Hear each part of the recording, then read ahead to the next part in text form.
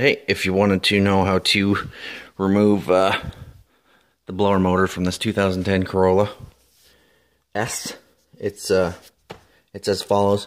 So essentially what I did is I pulled the piston there off the side of the glove box, and that allows it to drop down a bit, and you literally push in on this side and the inside of the glove box and allow it to swing down in this open position, and then you just gently just give her a snug pull off those glove box. So the reason why I took my blower motor out is because some mouse decided to take up residency in the fan. So that was making some noise when I went to defrost the windows there the other day.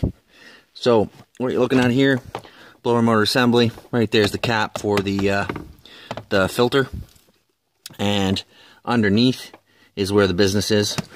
Long story short, it's I use an 8mm bolt, or sorry, 8mm socket on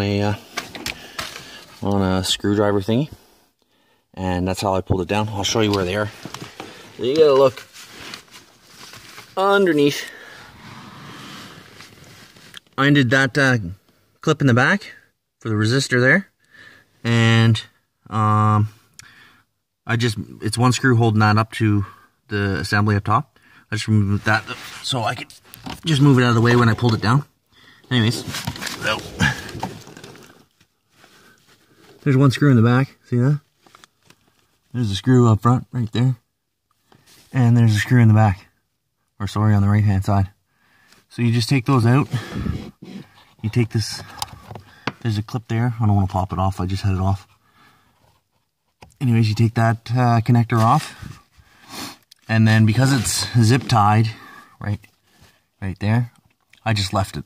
I just left the wire. It doesn't cause it to, it doesn't harm anything by leaving it connected. You just pull the blower motor straight down, the fan's right there, and then you whip it out, and then whatever you need to do from there. I guess if you wanted to take it out all the way and replace it, you'd be cutting that zip tie off, but reverse process as follows. Obviously, put the motor back up, the 3 8mm bolts, 2 connectors, and then this is probably an extra step that you don't need to do. It's bolted up like that. It's just one screw. I removed that just to get it out of the way. And then you throw the glove box in, man, and cross your fingers that you get no more mouse. Hey, if you like my videos, thumbs up. Catch you later.